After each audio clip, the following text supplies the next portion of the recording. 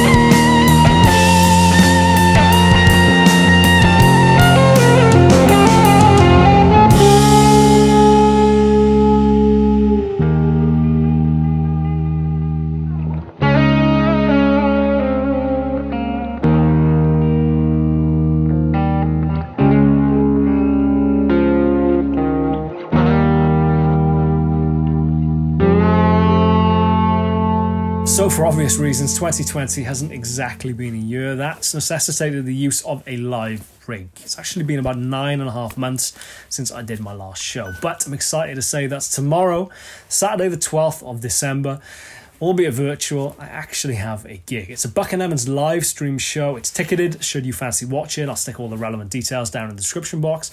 But suffice to say, I couldn't possibly be more excited to actually get back in a room with my mates and just make some noise. So at rehearsal yesterday, I thought it'd be a good opportunity to arrive a little bit in advance of the band, set everything of mine up that I was going to be using for the gig, film the process, talk you guys through exactly what is going on in my live rig of 2020, one of about 3 gigs I will have done this year, show you the process, and ultimately just want a bit of an excuse to make some unholy levels of noise, which is precisely what I did. So without further ado, let's take a look what's going on. So here we are in a rather dishevelled, albeit tastefully lit guitar corner, which in the absence of John Bollinger, Jason Shadrick, or unfortunately Rebecca Dirks, I'm going to run you down through my own rig to perilously avoid any possibly copyrighted terms.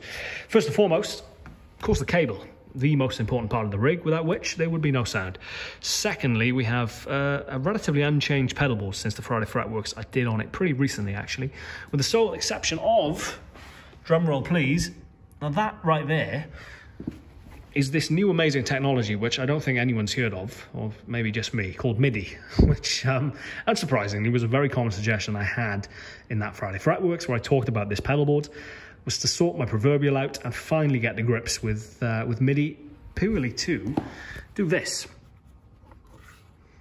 Now that, considering the sort of capabilities of MIDI, is very simple, no doubt, but honestly it has blown my mind. So a massive thank you to the guys at the Gig Rig for talking me through that.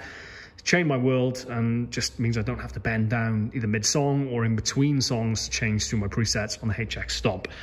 Total game changer. The only thing I do need to sort out is the shape of that lead. Being a right angle end and pointing up in the air kind of means I have to unplug it every time it goes back in the flight case. Moving over to the amps. Now, I don't know whether that dark mark on the top right hand corner of the Zilla cab is bugging you as much as it is bugging me. I don't know where that's come from. So I have to sort that out later. But obviously 2 Zilla cabs, both 1x12s. On the right hand side we have a EV12L, arguably my favourite speaker of all time, and on the left-hand side we have a Celestion Redback. Running through the EV12L, we of course have the Fuchs Clean Machine. Now, I've spoken about this amp on many an occasion, just a gorgeous sounding clean platform, or clean machine if you will, which is set pretty kind of straight ahead really. Everything's nearly at nearly at noon, save for the accent, which is one of those magic controls which I don't really understand what it does, but it seems to sound better the more you turn it up. As I said, on the left-hand side, we have the Celestion Redback Zilla 1x12. Apologies to any sound engineers wondering what the hell I've done with that SM57. As long as it makes a noise when it goes into my interface, then I'm a happy boy.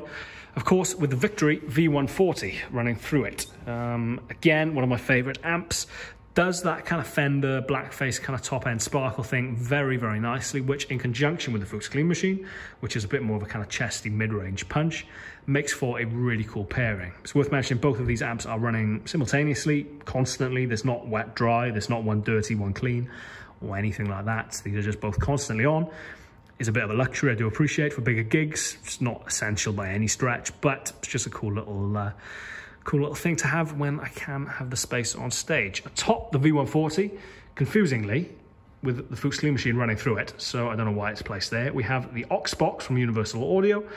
That is handling the Clean Machine, as I said, with the SM57 then in front of the Celestion Redback, handling the V140, all of which is running into a Scarlett 2i2 interface, which is running into Logic Pro on my MacBook. Boring stuff out of the way, last but definitely not least, we have the guitar rack. Now on the left-hand side is a guitar you heard at the start of the video. Of course, my new Gibson SG 61 reissue. I was bitten by the SG bug recently after that Friday Fretworks I did on it.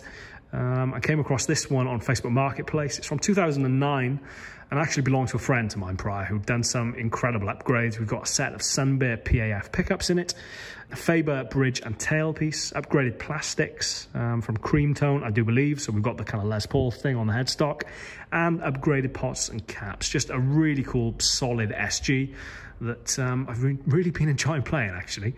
Moving on, we have the American Pro 2 Telecaster in Mystic Surf Green. Of course, you will have seen this in a recent Friday Fretworks if you watched the Maple versus Rosewood shootout that I did. Again, just a great kind of workman-like telly. I'm aware that almost sounds like an insult, but for a Telecaster, that's the kind of best praise I could ever heap upon one, really.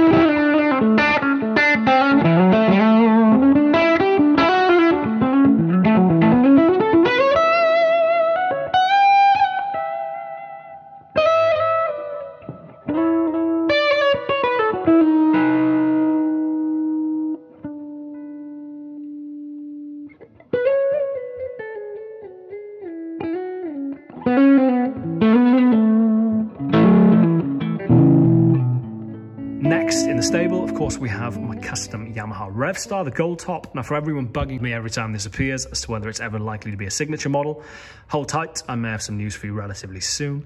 Currently has a set of Lola P90s in it, but they may be coming out. In fairness, they sound very good, but I think they'll be coming out relatively soon. I've managed to get hold of a set of original 50s P90s that unfortunately I can't keep, but they're a great barometer for maybe kind of doing a bit of a shootout, trying to find the best or the most accurate sounding 50 spec P90s. And I think that is as good at any kind of guitar to try that process in. So excited to get that going. Again, just a great sounding guitar, beautifully made by the guys at the Yamaha Custom Shop in Los Angeles. Sounds a little bit like this.